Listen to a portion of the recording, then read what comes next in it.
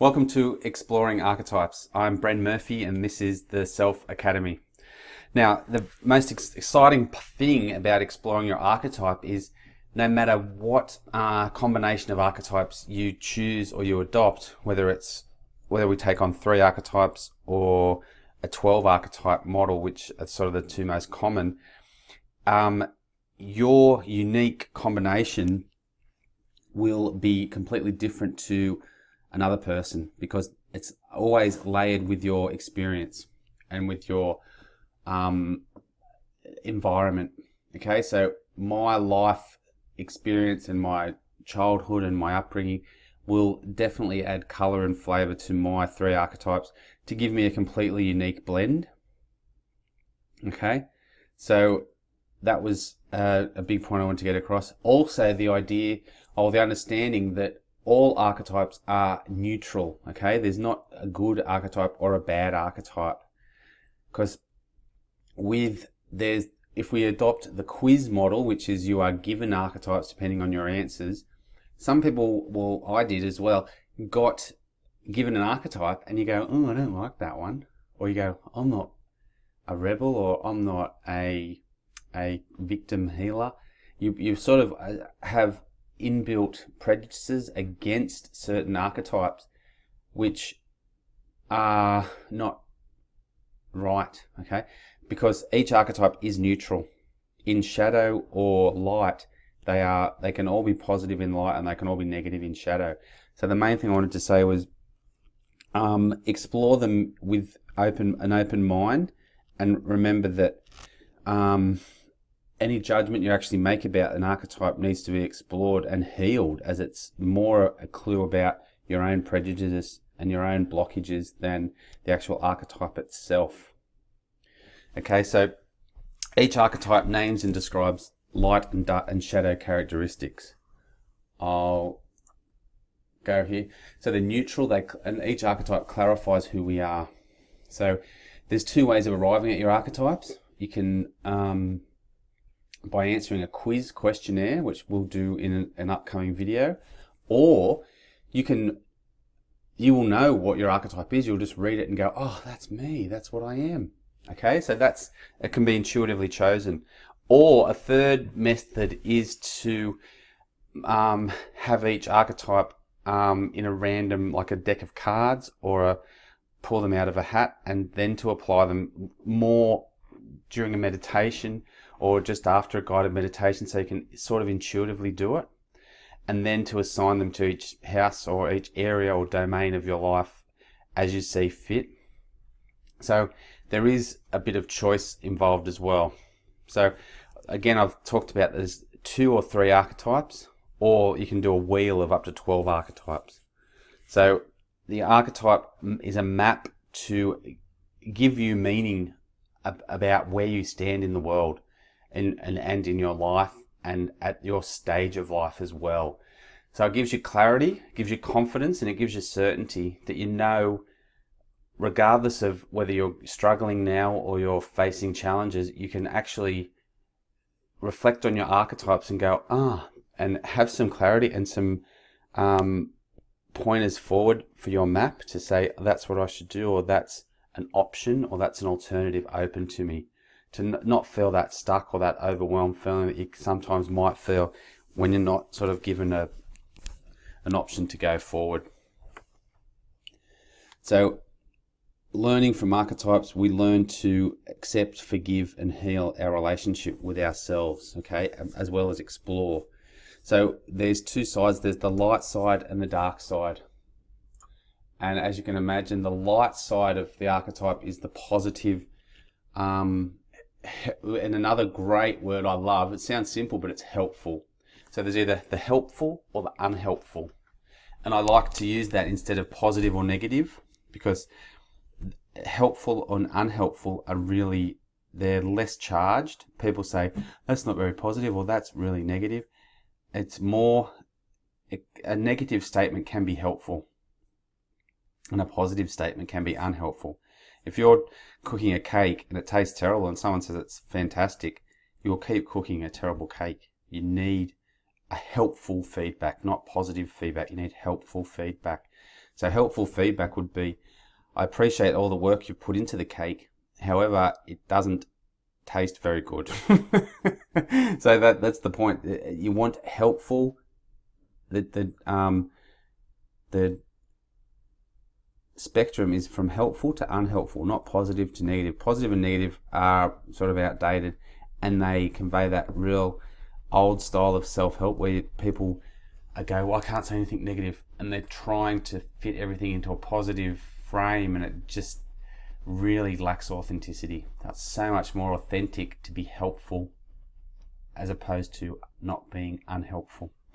Being unhelpful, an unhelpful comment is being sarcastic or cynical or critical or mocking, okay? A helpful comment is honest, it's authentic, it's feedback, it's on reflection, it's delivered in a good manner, it's calmly delivered, and it helps the person who's receiving it get feedback from their environment, from the world, to know how to be a better version of themselves in future. And that's what we're looking for. So the big thing now when we look at these 74 archetypes, and you go, holy moly, 74. Well, yes, there is 74. And the point I'm making by putting all those up there, I still had about another 20 I could try and squash into the page. The point is that a lot of these are just from different schools of thought. So, and that doesn't mean they're good or bad, again, with putting judgment on them. But what I do notice is that, for example, you've got the teacher. This is one I just picked out. The teacher, the visionary, all right? The scribe, let's put those together. Teacher, scribe, visionary, guide, teacher, guide, scribe, visionary, mentor. See where I'm heading here? Well, I guess father or mother. Right, they can all be very similar, can't they? Advocate.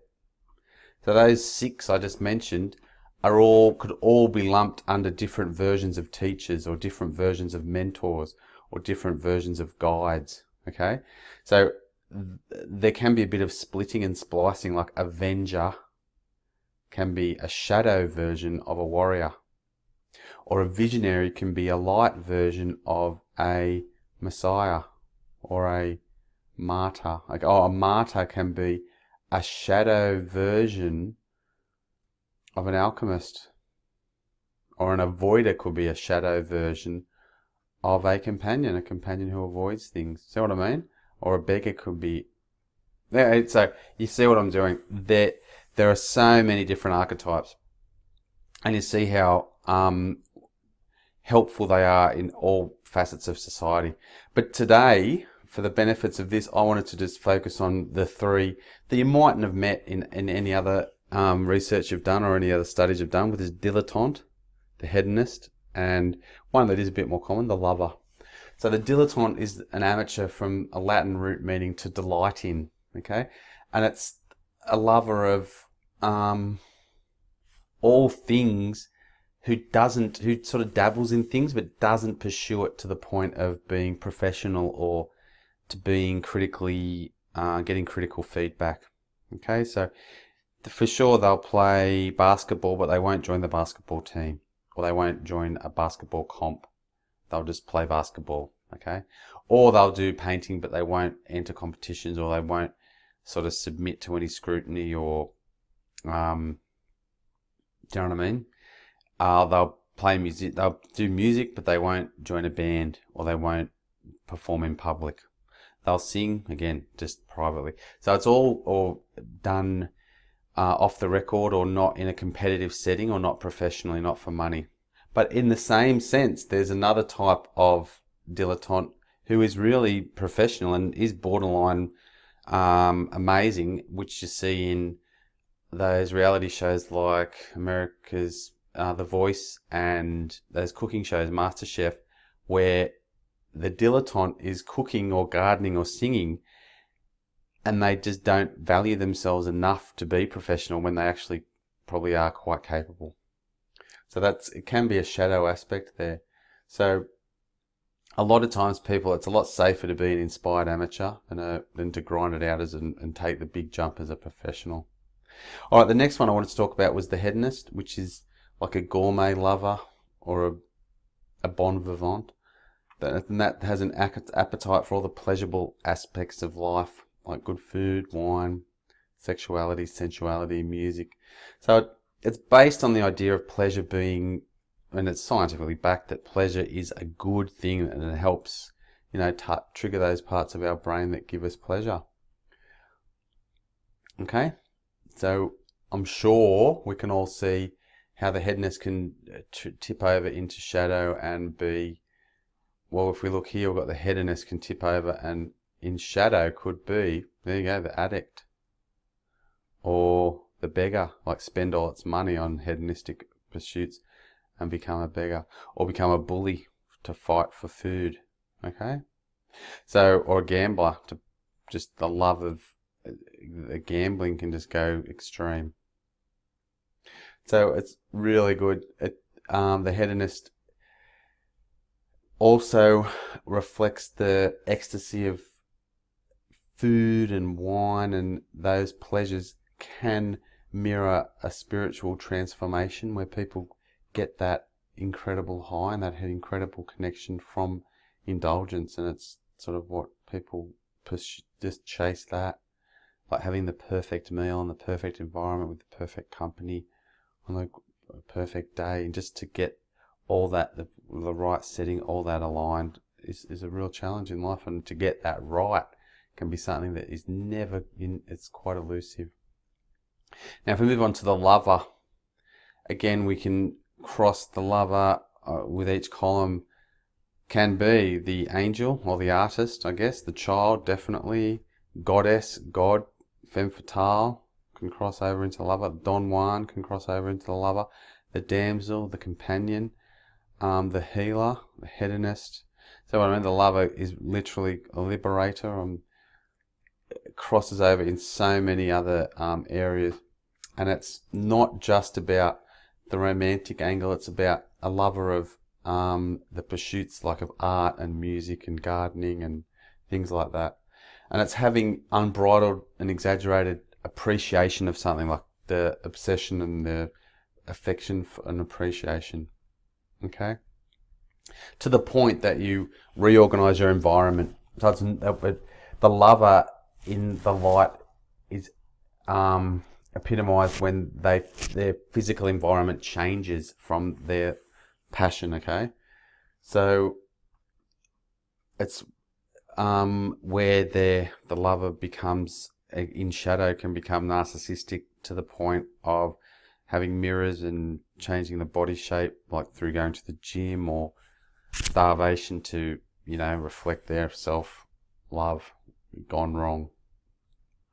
Alright, so if I move on to the next one, is just another way of looking at archetypes.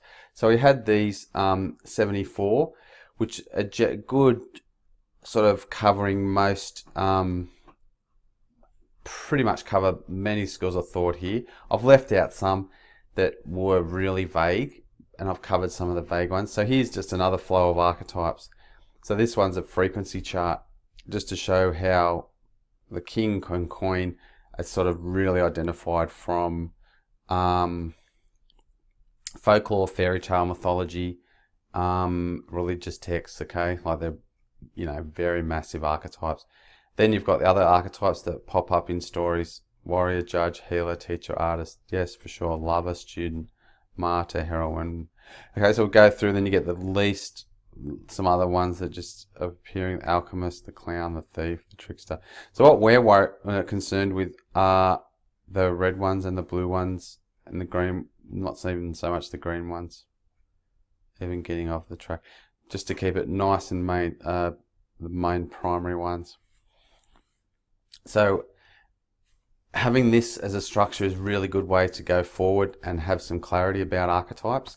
In the next video, I'll go in detail into some of the specific archetypes, and I hope to see you there. Thanks a lot.